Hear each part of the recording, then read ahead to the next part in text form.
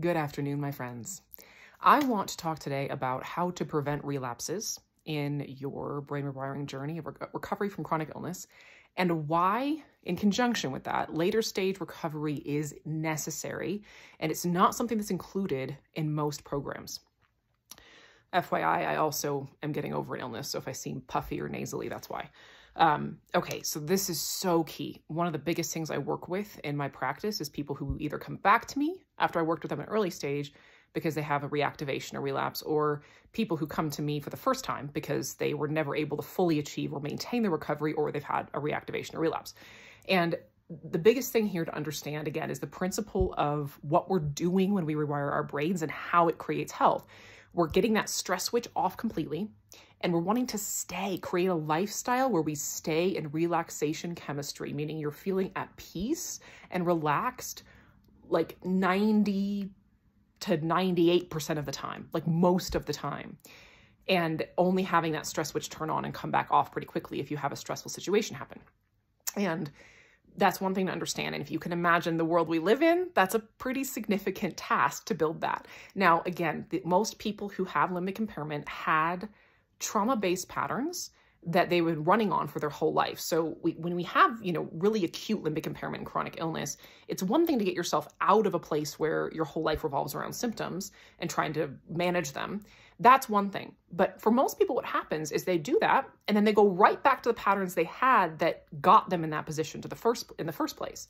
Those could be things like pushing, meaning always pushing past your brain and nervous system's actual limits of how much load they can handle without very much resource.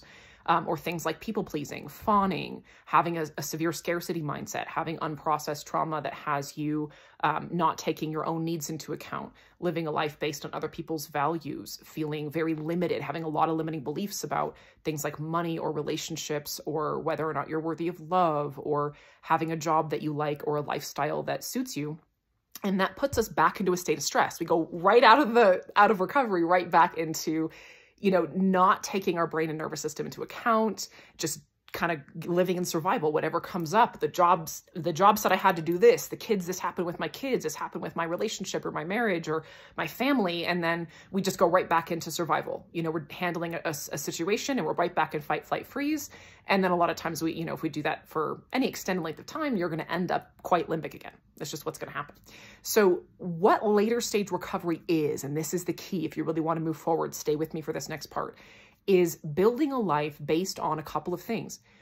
Learning what your unique brain and nervous system need to remain regulated. So this is kind of like the physical aspect of that. Like, how much time do you need doing things that create dose, like playing, hobbies, rest, connection with others, co-regulation, making sure that your value system is the biggest umbrella of your bigger picture values. And that's, so I'm going to use a few examples from, my journey with building a value system, because that's what I've got. So bigger picture, like two of many of mine are freedom and purpose. So as I go through life, I ask, does believing this or choosing this or responding to a situation, does it add to or take away from my freedom? Is it aligned with my purpose, or does it detract from my purpose? So bigger picture things like that. And then you've got kind of your normal human values. Like, okay, for me, mothering my children as well as I can is a value of mine, and I've worked hard to be able to do that. So things like even caring for my home or making food, homemade food for my kids, which I value, and proactively meeting their needs, spending time with them. Those are all things that my brain used to perceive as really big loads that were a stressor and kind of a nuisance. And once I stepped back and made the conscious decision that this is really important to me, and it's really important to me to be able to do this. And so I really started to put meaning into it. And now those things feel like a privilege, and they generate dose instead of stress. And then again, you have okay, what are my needs? I know for myself, I still like to meditate regularly because I like it. I take walks every day, 1 or 2, make sure I prioritize rest. And that could mean watching a movie in the evening. It could be sometimes I'll take a whole day on the weekend and just like sleep until 1 p.m. and not get out of bed for another hour and a half, and just like take my time doing everything and just really have a day, which might not be available to everybody, but it's over time building a lifestyle where, and what this does, where you stay in dose, is you have stability because of who you are, not because of what's happening in your brain or your life. So if you encounter an ebb in your later stage or in maintenance, you can look at, okay, what's the brain science? Is there a reason? Why am I in this ebb? Okay, now I know what to do to kind of rewire this, and what's the value? Because that's the thing, is life's unpredictable. Stuff's going to happen.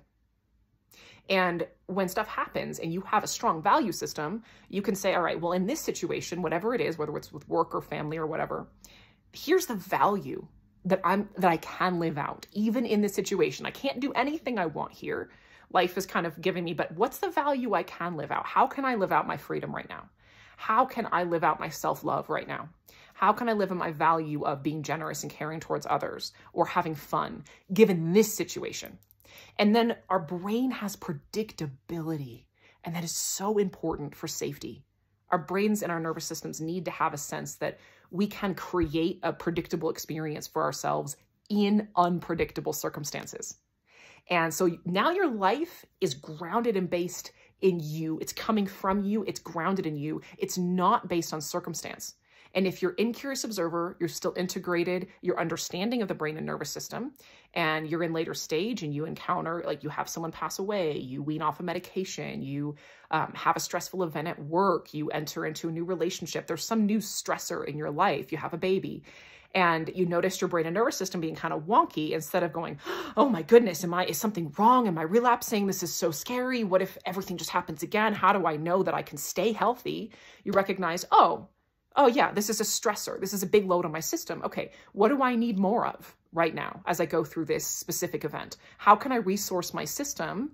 You know, is a value system or a belief that I have contributing?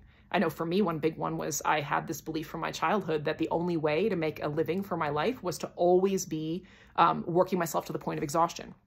And I lived that out for a while. It didn't work. I burnt out 3 times in the last 2 years, and it's taken a lot of revamps to figure out how to change that belief and really put it into action, that I can work in an amount that is in my training zone and enjoy it and still make enough living for my family.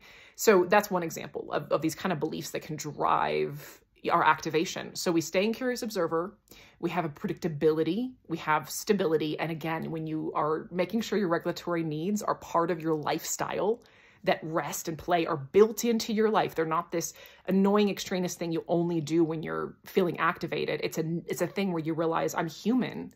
And if you look at the other animals, they spend most of their time resting and playing, and only a little bit of it like hunting or doing any kind of work, building, things like that. So, you know, those are basic needs we all have. And most of us were not raised to believe that. We were raised that work first, work, perform, achieve. That's the norm, or just having some sort of baseline of stress or suffering. But most people, not everybody, but most people were raised with. So starting to see your need for rest and connection and play as a basic part of being human is in itself a big shift.